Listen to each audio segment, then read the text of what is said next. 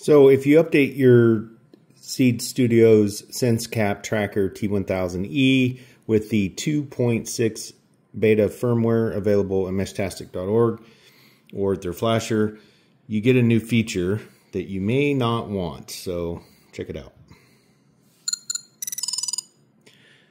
So that was a message being received, which could be helpful in some situations, but you have to push the button to acknowledge it or it will keep going. So to change this, just go into your app, go into your settings,